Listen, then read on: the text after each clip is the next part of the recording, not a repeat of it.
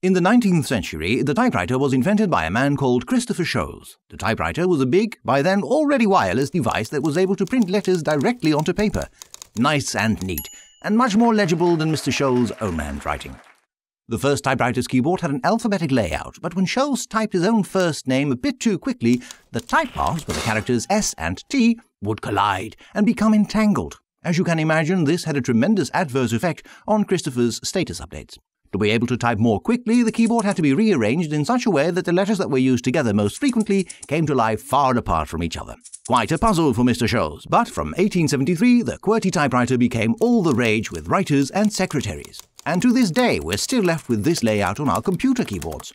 Not particularly logical or easier to write with, but just because it was designed that way. Just like the alphabet, but in a different order.